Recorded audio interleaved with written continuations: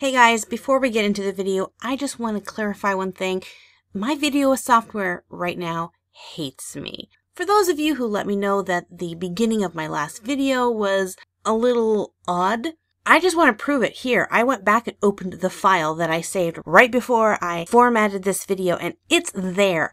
The intro is there. See the evidence for yourself.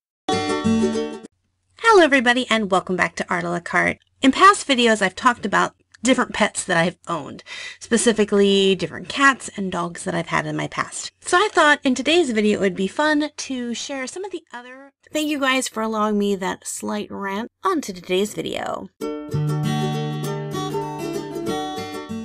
Hey everybody, and welcome back to Art a la Carte. Today's video is a collaboration like none I have ever done. For those of you who are familiar with my videos will know automatically that drawing mermaids is not new for me.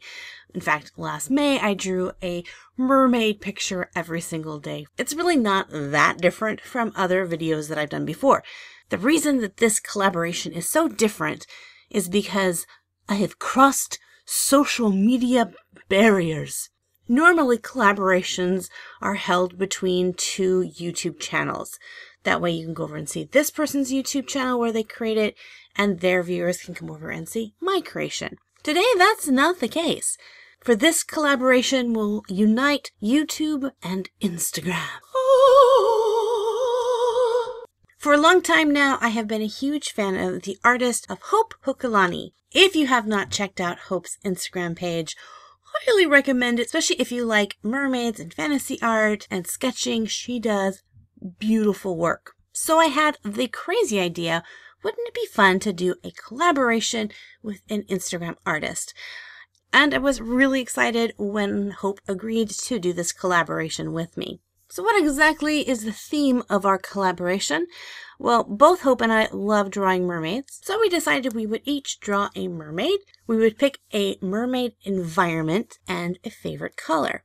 Hope's challenge for me was an Arctic environment, and she wanted to see bright blues and whites in contrast. And when I thought about it, I really hadn't done an Arctic mermaid piece since I drew my first mermaid coloring book set, and that I never created a video for. So this was super inspirational to do a fun Arctic mermaid piece. The first thing I did was Google a whole bunch of images of underwater glaciers because I wanted a really cool sea ice cave kind of look. And originally when I was creating the piece, I wanted to do a narwhal mermaid. So have a mermaid with this really cool narwhal horn surrounded by all these narwhals.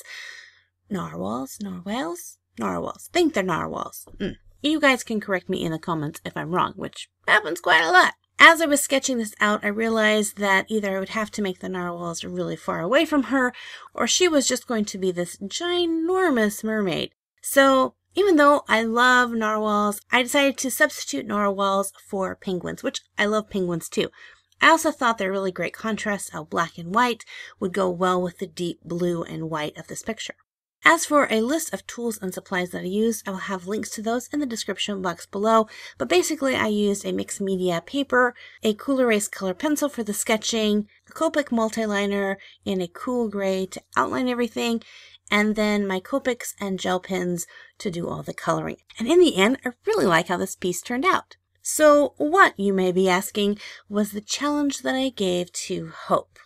I pushed my challenge a little bit with her. I think I gave her one more element in her challenge than she gave me, just because I'm a nice person. The environment that I chose for Hope's drawing was in the shallows of the ocean. So it could be tide pools, it could be just more of the shallow coral reefs area. I kind of left that up to her. I told her I really loved the green-purple kind of color scheme. And for an extra bonus, can she do it? I said tiny hermit crabs would be great. So I don't know if she was able to work the tiny hermit crabs in there. I'm kind of curious to see. So though you won't be able to see a video where she creates this piece, I highly recommend that you go over and check out her Instagram page. For those of you who don't have an Instagram account, you actually don't need one to look at Instagram pictures. You can do that by following the link that I have in the description box below. It'll take you to her page. But if you guys do have Instagram, follow her. She has some of the most fantastic mermaids I've ever seen. and is one of the artists that I will quite regularly go through her pictures when I'm feeling a lack of inspiration or motivation. Her artwork is super amazing. If you enjoy her work, I also will link her YouTube channel, though she doesn't upload very much on YouTube. She's mostly an Instagram artist. She has thrown up a couple of videos where she shows the creation process, and they're definitely worth a watch. And who knows? If you give her a lot of love and comments and pleases, and who knows, she may decide to upload some more YouTube videos in the future. All in all, this was a super fun collaboration to do, and I'm kind of excited to find other artists out there who maybe aren't YouTube artists, maybe they're Instagram artists or Tumblr artists, or just no artists out there that I can work with. Hey, if this challenge sounded fun to you, I challenge you to do the same thing. You can either take the challenge that I gave Hope or the one that Hope gave me and create your own picture. Make sure to tag me or Hope in your Instagram photos, or you can post them on my Facebook page. Well, thank you guys for hanging out with me. If you're brand new to my channel, welcome. Make sure to hit that subscribe button so that you don't miss out on any future videos. And as always, God bless you guys. We'll see you in the next video. Bye-bye! Do you know I actually wave at the camera every time I say bye-bye? So you're actually getting me to wave at you. Sometimes you can even hear the creaking of my wrists when I wave. Oh, that was me hitting the microphone. Okay, bye.